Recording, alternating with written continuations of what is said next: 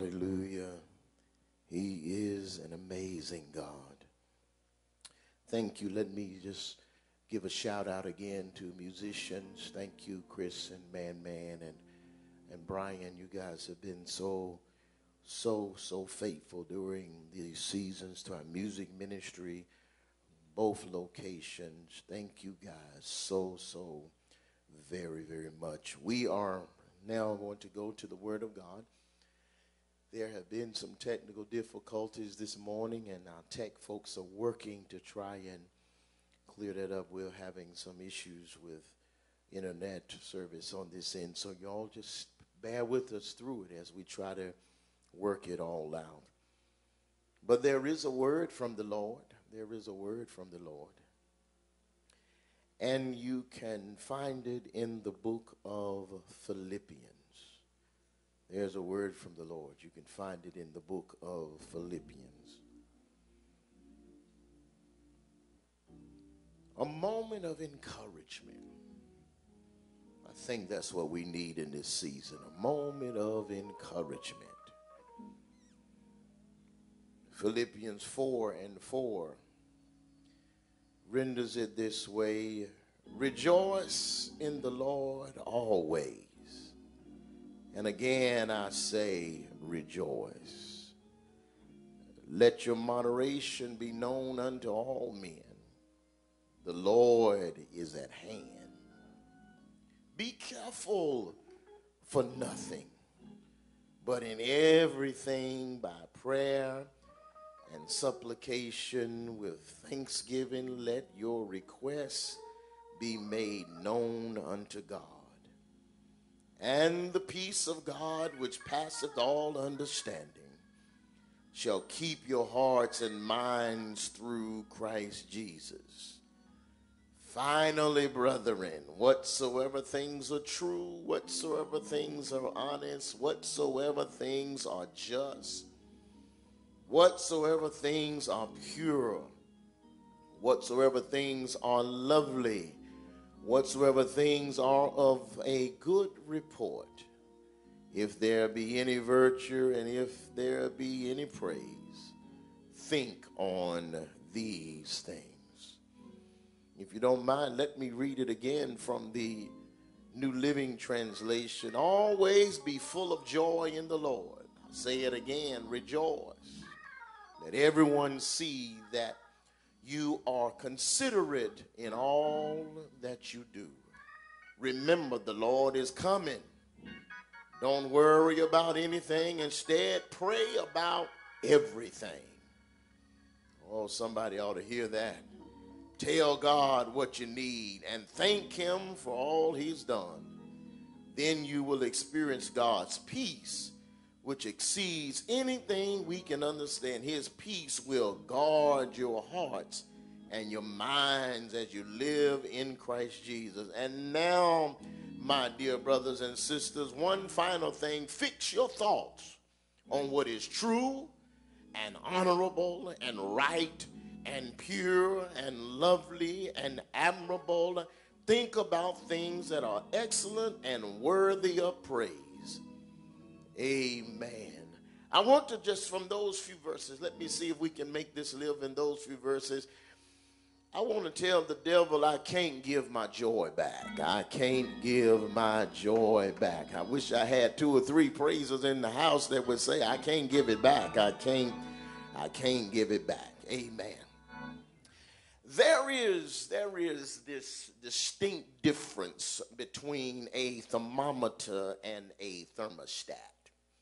A thermostat is an isolated instrument with this volatile chemical on the inside of it called mercury. This mercury inside of the thermostat makes the thermometer. The mercury inside of the thermometer makes the thermometer susceptible to outside elements. The thermometer. Now, I want to show you the difference between thermostat and thermometer. If you take a thermometer and if you place it in cold temperature, then the thermometer will adjust to the temperature that's in the room. If you take a thermometer and put it in hot temperature, because the thermometer is an isolated instrument. The thermometer will adjust. It takes on the attitude and the condition of things that are around it. A thermometer adjusts. A thermometer fixes on the conditions in which it is placed. It does not dictate anything that's going on around it, but rather it is simply susceptible to the environment and the conditions in which it is placed. On the other hand, a thermostat, this small box on the wall, is quite different than a thermometer. A thermometer is an isolated instrument, but a thermostat is, you can't see it, but it's connected to wires and conduits that are behind the wall. The thermostat is connected to something bigger than itself, and it is not susceptible to the environment, but rather when you put a thermostat in a room, it demands that the room adjusts to whatever temperature it sets. The thermometer adjusts to the room, but the thermostat adjusts the room. Y'all didn't get it. The thermometer, it sets, the thermometer will sit in a room and it will adjust to whatever is going on around it. But a thermostat, it demands, a thermostat, if you set it on a cold temperature and the room is hot, it'll cool the room down. If you set it on a hot temperature and the room is cool, the thermostat will cause the room temperature to adjust. I suggest this morning that what's wrong with the body of Christ is we got too many thermometers and we really need some thermostats. We need some folk who, when you walk in the room, you don't just adjust to what's going on around you. If everybody around you has issues and problems and all kinds of concerns, when you walk in the room, you should be a thermostat that adjusts the temperature and what's going on in the room. I suggest tonight that the only way that people can be a thermostat instead of a thermometer, you've got to have something on the inside or be connected to something that's bigger than you are. It is joy. That's what I came to tell you. I suggest that the only way people can go from being a thermometer to a thermostat is you've got to have some joy on the inside. Joy, joy, joy, joy, joy, joy. Joy for the believer is absolutely a major feat. It is joy that allows us to walk with Christ in time of crisis. Can I say that again? It is joy that causes us to walk with Christ in times of crisis. Joy is what Nehemiah says is our strength. Can I get three people to say joy, joy, joy, joy? Joy, joy. It is joy of the Lord that empowers us to keep and keeps us and enables us to do what we have to do and what we've been called to do. Joy does not mean that you won't have bad days. Joy don't mean you won't have some difficult moments. Joy doesn't mean that things won't show up in your life. Joy does not mean that you won't have to deal with contradictory and oppositional and adversarial folks. Joy does not mean that you're not going to have some internal issues. But I came to tell you what joy does mean is my internal thermostat is already set on the fact that things are going to be all right with me. Even though the outside doesn't look like it, I came to tell you I got my thermostat set on joy. And this joy that we're talking about is absolutely major. Any effort this morning, I just want to drop three things on you. Any effort to have this joy without having God as the center or having God without the joy is doomed for failure, especially in life when things get crazy. We see it all the time.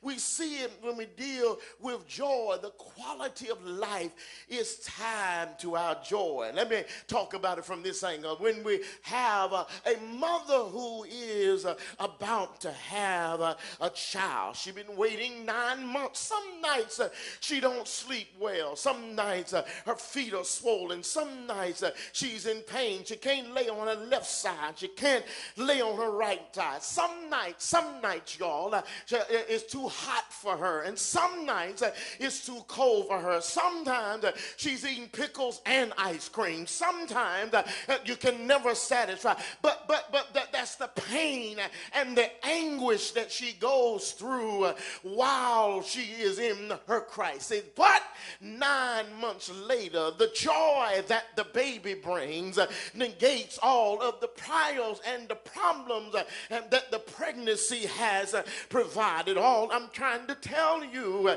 is that because of the joy of the child, now all of the pain has been negated. Can I suggest today that the same thing holds true for the believer? Joy is what enables us to get through tough and rough times. So the question is this morning, preacher, you talking about joy, but the question is this morning, how do I get this joy? How do I get it? How do I get it? How do I get it? I contend, first of all, let me just throw this in. This ain't part of my message, but let me just throw this in for free. If you're going to get joy, joy is going to come by living for God. Joy is going to come. I know you thought I was going to say if I threw some oil on you or threw a seed on the altar or if I ran around 5 times, you going to get joy. No.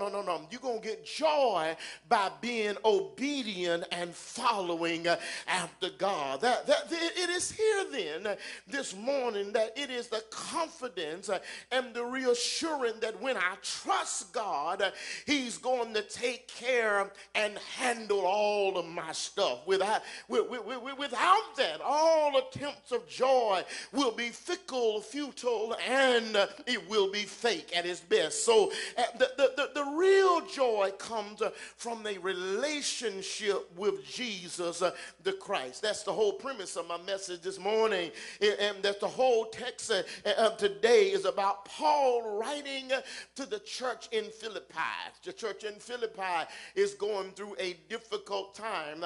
They are one of the poorest churches, but yet Paul is writing to them to say, what you have is not going to make you happy. I need the Philippi, I need you to retain your joy. This is interesting because the fact that they're one of the smaller gatherings, they got problems, they've been persecuted, they have a polytheistic religion around them.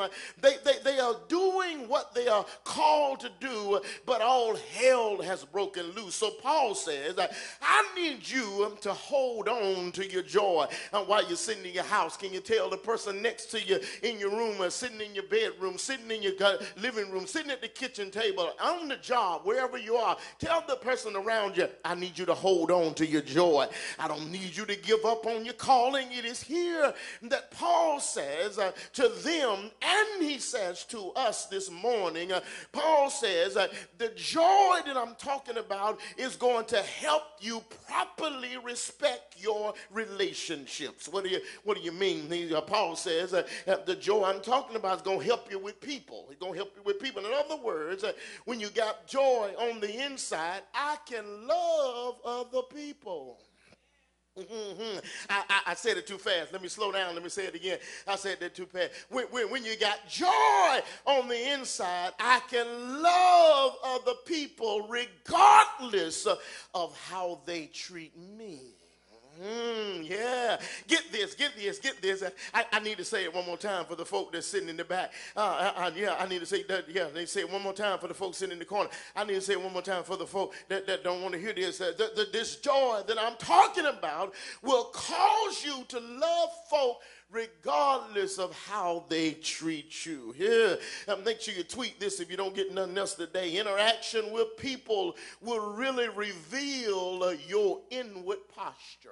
Interaction with people will reveal your inner posture. Interaction with people will reveal your inner posture. You see, elder. You see, when we run into people, we usually think that it is them that made us respond like we responded. Lean in, I got it for you. When we run into difficult folk, we want to put it on them. It is them that caused me to respond. But the truth is that the relationship that you had with a difficult person reveals who you are. Who you are, God, you know. Now let me see if I can make it live here, because y'all don't want to hear this. You want to blame your people. You want to blame the folk you don't like. You want to blame the people that are difficult in your life. But the truth of the matter is that what's happening when you meet difficult people reveals who you are. It ain't about the person that caused us the trouble. It reveals what's on the inside of us. Verse 5 says, let everyone see that you are considerate in all that you do. He is saying, make sure that when you have to deal with folk, that you got your inside right, because what's inside of you becomes contagious to the people. Oh, you can be one that consider yourself to be this huge spiritual being, but if you don't fix your inside, you can be a cankering sore to somebody else. Oh, Lord, let me just stop and deal with that a minute, because there are some people that got a combination to your crazy. Yes, there are some folk that got to come. They know how to push the button on your life. But the issue is, it really ain't them, it's you. Because if you fix you ain't got to take my word for it. Jesus said, he says, the greatest commandment is that you love the Lord your God with all your heart, your mind, and all your soul, and all your strength. And the second commandment was like that you love your neighbor as yourself. How I treat folk is not an indication for them. It really reveals who I am. Because so if I don't know how to treat folk that don't like me, or people who I don't particularly like myself, then the problem ain't them. The problem is me. Oh, thank you, Lights. This is going to be a hard sermon today. Thank you, Light. I call them sandpaper people. Sandpaper people, they rough around the edges. They rough on the outside. They'll rub you the wrong way. And it seems that they are almost sent and designed to get a reaction out of you. But what if God was sending the sandpaper people into your life because you got some rough edges, and they are sent just to rub off some of your rough edges and get you right? Oh, lean in. I got about 10 in the room. I'll preach to y'all. This is a good 10 here. What if God's sending the people you don't like to get you right? Thank you, speaker. Appreciate it. Yeah. A little abrasive sandpaper to rub you wrong, and abrasive for a reason. Maybe God is sending people your way, not because they need help, but so he can shape you in your edges. Or maybe the sandpaper people are coming our way because we need to be smoothed out so we won't be so jacked up in some places in our life. When I got joy, I can treat people right. Here it is. Joyless, angry people cannot be made glad.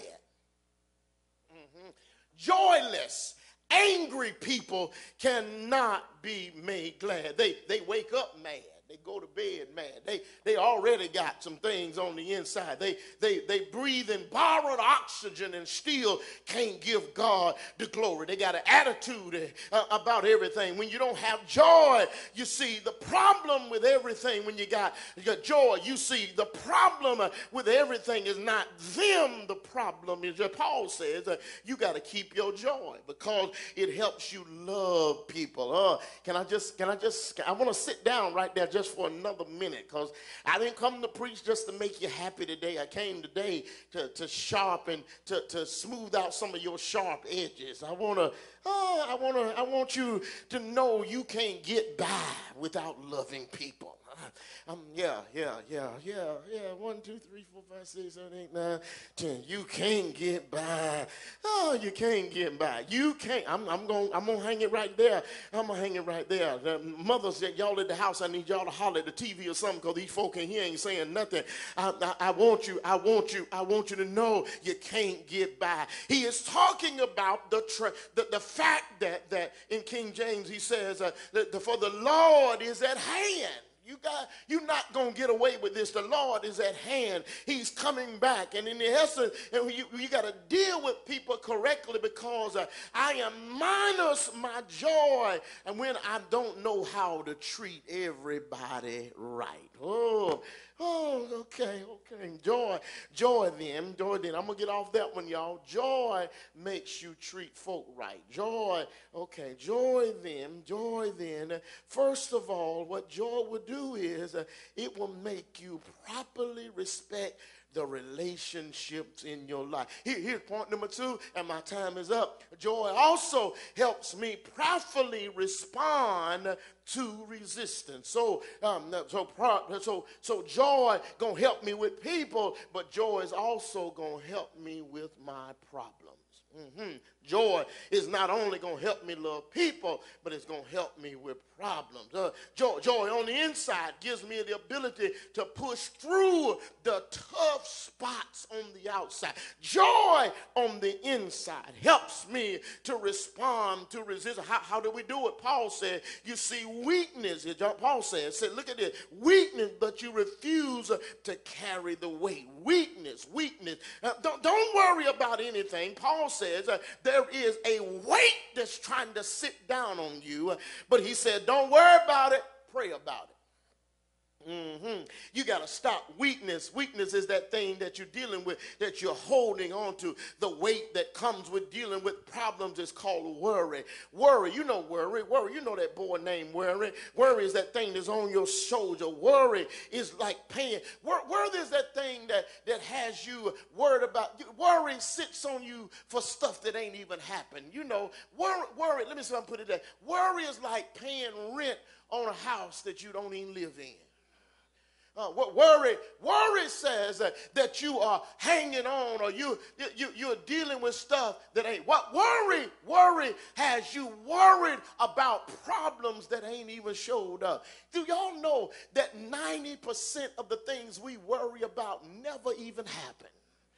We holding on and worried about stuff that never even. Paul says here, worry should not have the possibility of holding us captive. But when I got joy, let me just go on and close right here.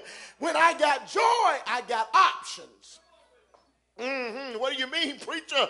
Worry don't have the control on my life when I have joy. When I have worry, it empties my today of its strength, and it drains me of my tomorrow. Paul says, don't worry. Paul says, take the things that you're worrying about and put them in the right hands. Let me put it in my hood vernacular. Paul says, this is what Paul said. Paul said, take it to him up there.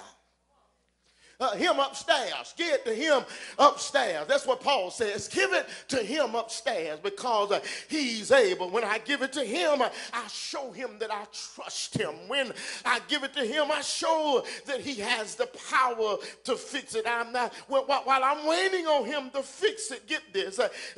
If you take it out of your hands, Lord, I feel my help coming now. When you take it out of your hands, you put it in his hands. Take this out. When it's not in your hands and is in his hands, now that your hands are empty, Lord help me here, now that you have removed the worry of in your hands, now you got hands that can praise. Y'all ain't got it. I said, now, Lord help me, that your hands are empty. Now you have hands that can be lifted up and praise. I gotta go, but I want to suggest to some folk today that when I I look at what's going on in my life, I look at what Paul said. Paul said, you need to turn around. Not only do you need to give it to him, but you need to look back over your life and see what God has already brought me out of. Paul says, you worrying instead of giving him the glory. Well, I want to suggest to somebody today that don't worry, Lord help me. Don't worry about it. Put it in the hand of the Lord. I might have some issues today, but every time I turn around and I look behind me, I say, well, since I got an issue today, I remember the last time I had an issue, God brought me out of it. And so I got a problem in my midst right now. Oh, I feel God right there. I got a problem that I'm trying to overcome. And last month I had a problem. Last year I had a problem. 2 years ago I had a problem, and the Lord made a way. And so if he did it before, surely he got the power to do it all over again. Can I close my little argument on joy this morning? So first of all, respect relationships means people. Respond to resistance, that means problems. But then finally, you need to renew your rest. That means peace. Somebody came to this service this morning. You got up out of your bed with tears in your eyes. You got fatigue in your heart. And you're trying to say, Lord, I don't understand why. Because you stayed up all night long trying to fix what you don't have the power to fix. You are tired and you are fatigued. Your mind is in overload because you don't have your joy. Joy leads to peace. Joy leads to peace. I'm talking about a peace that you cannot explain. It can only be experienced. If I had words to tell you, I couldn't explain it. If I had words in my vocabulary to explain it, it wouldn't come out right. Because when I try to tell you what the Lord has done, he's so amazing that I cannot explain it. But I came to close on this little argument. The Bible says that joy leads to peace. That peace, that crazy peace. You can't buy it. You ain't got enough education to have it. You ain't got enough mind to handle it. You ain't got enough stuff to have it. Oh, but if you're going to have it, you got to find your peace. This peace is downloaded by Wi-Fi from Glory. This peace comes directly from God. God says that if you're going to have any peace, you're going to have to be able to let me use you to describe it. Use me, Lord, so that I can tell some people what peace and joy looks like. Since you can't properly express it, I'm going to put it in you. And then I'm going to leave you on the sidelines and on the front lines of life so people can see my joy and people can see my peace. What are you talking about, God? He says that when your people see you, after all they know you've been through, they're going to be trying to figure out why you ain't crazy. You came to the funeral. God, I feel like preaching in here now. And you should have been brokenhearted. You should have lost your mind. But you came to the funeral and you had a smile on your face and you had your hands lifted up. Somebody in the room holler peace. You sitting in the funeral, your mama is gone, your father is gone, husband or child is gone, and all you can do is say, look at what the Lord has already done. Is there anybody that will lift up your voice and say, I am on display because I should have lost my mind? I got my hands lifted up and people trying to figure out how in the world do you get that kind of smile? And you have to tell them, I got something on the inside that's working on the outside, and I can't do nothing but open up my mouth. Can I preach one more minute?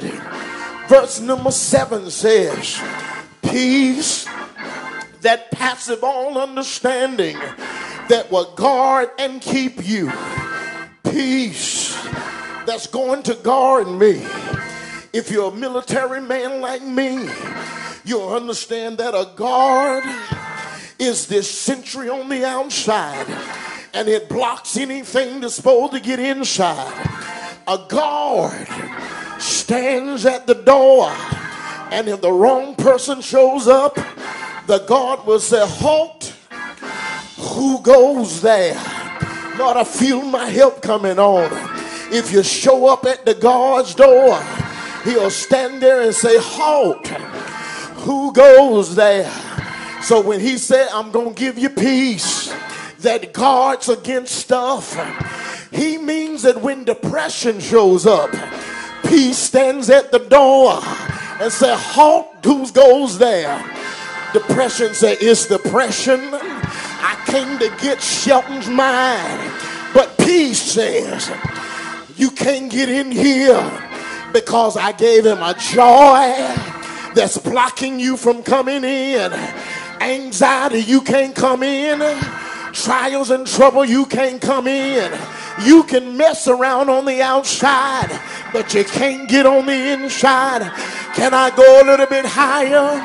Somebody ought to holler at your devil and say, devil, you can't get in here because I got too much joy. Is there anybody in the house that'll lift up your voice and open up your mouth and declare like grandmama, this joy that I have, the world didn't give it to me and the world can't take it away? Come on, shout with your boy. I got joy. I got joy, unspeakable joy. You can't steal it, devil, you can't have it. I'm gonna hold on to it. When the trouble shows up, I'm gonna keep on lifting my hands. I'm gonna keep opening my mouth. I'm gonna keep giving him the praise. Is there anybody? I wish I heard somebody to open up your mouth and say joy. Say joy, say joy, say joy, yeah!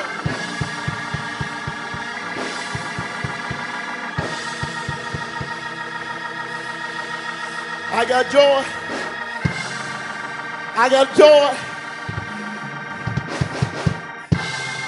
I'm finished, I'm finished, I'm finished. I'm finished, y'all. But I feel him in the room. I'm trying to figure out. I called Paul last night. And I said, Paul, how did you get joy? Because you are the same Paul that was shipwrecked 3 times. Paul, how do you have joy? They tried to stone you to death. Paul, how do you have joy? They cast you on the outskirts, put you out on an island. How do you have joy? With all the hell you've been through, Paul said, Shelton, tell the people that the reason I got joy is because of my trouble. I seen what the Lord can do. I saw him deliver me.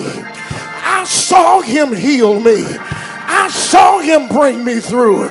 I saw him take care of me. I saw him pick me up. I saw him cover me. Is there anybody? Can somebody? How about everybody? Shout joy!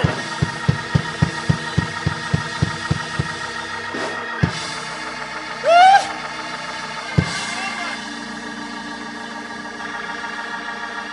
Paul said, I got joy. I got joy, Brian. And it don't come from people. We're finished. I got joy. I got joy. It didn't come from people. This that I got don't come from money. This that I got don't even come from what kind of stuff I have, cars, houses, clothes that we wear. No. This joy is an internal thing that makes me happy even when I should be sad. Mika, I got a different kind of joy. I got the kind of joy that makes it confusing for folk watching me, because they know my story and they know we shouldn't be this happy. This is the kind of joy that's confusing. I try to help young preachers. Young preachers, this kind of joy will confuse you if you don't really have it, because you'll need a room full of folk in order to give you joy. But me, no. I'm preaching with joy because it has nothing to do with, see, the people weren't there when I was in a drug house. The people weren't there when I was high and strung out. The people weren't there when I had a baby out of wedlock. The people of God looked down their nose at me. The church wasn't there. The people weren't there when I was on alcohol, hanging in the street. This joy, this kind of joy here is the kind you got regardless of what you're dealing with. Yeah. Mika, this is that joy where they wrote us off. This is that joy where they said we would never be nothing. This is that joy that only comes, K-Netta, from God himself.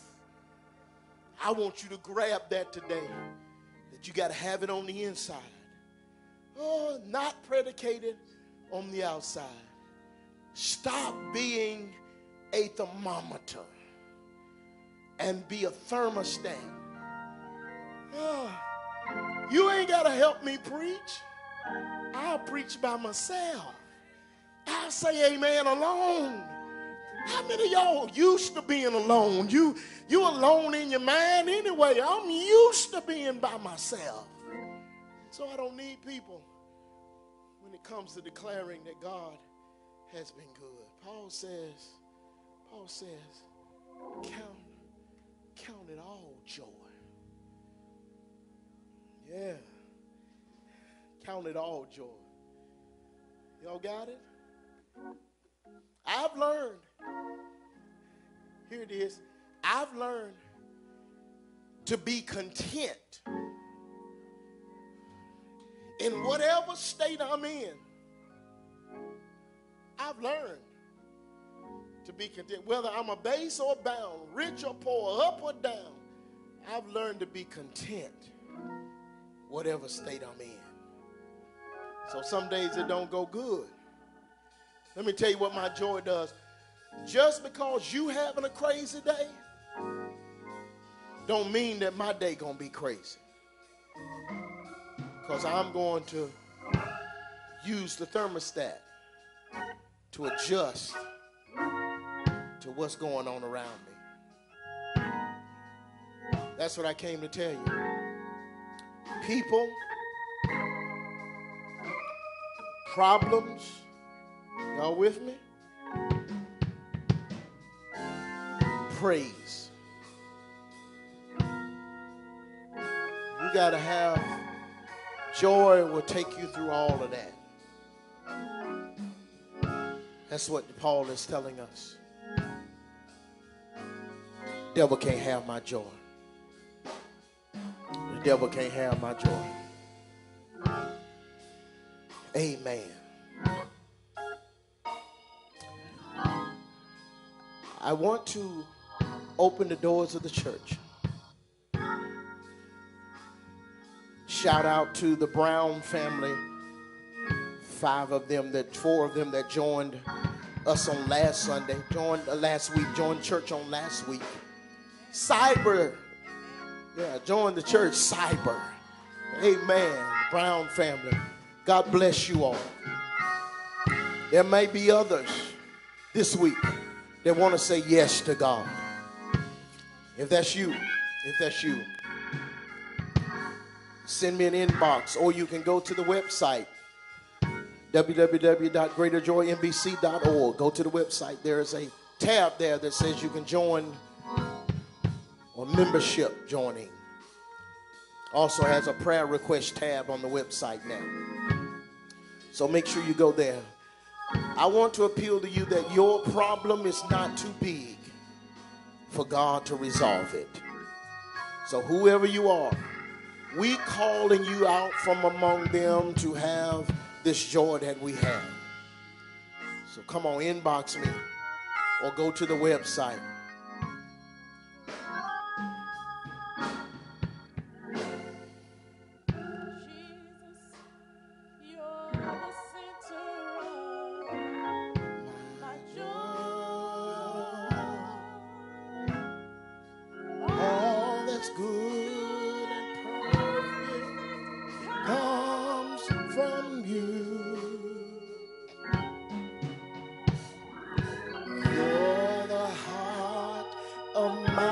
Contentment, hope for all I do.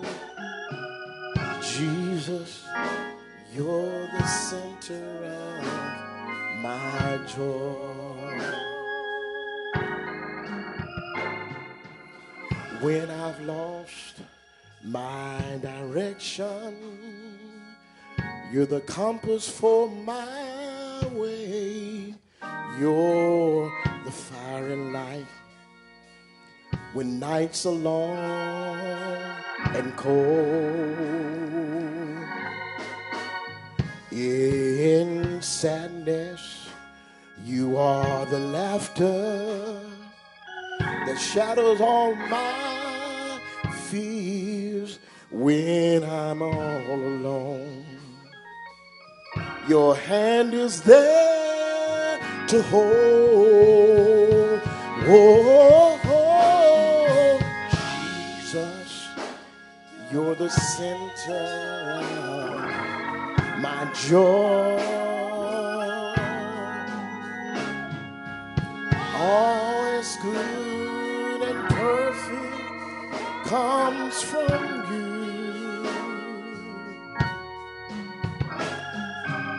You're the heart of my contentment, hope for all I do.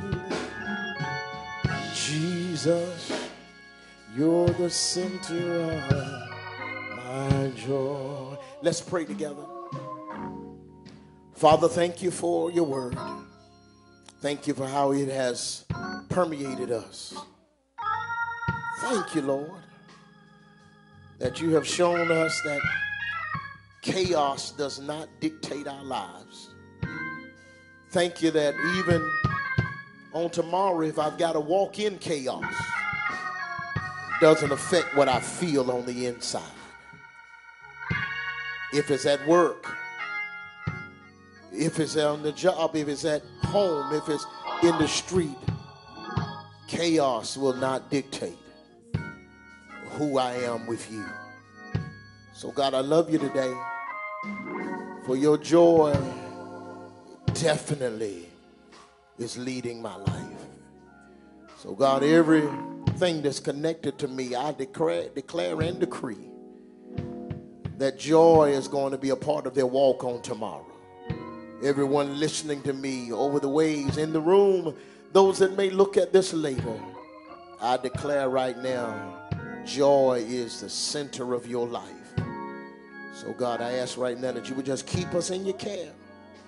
Devil, you are a liar. I plead the blood of Jesus over every situation that's not like you. In Jesus' name, amen. Jesus.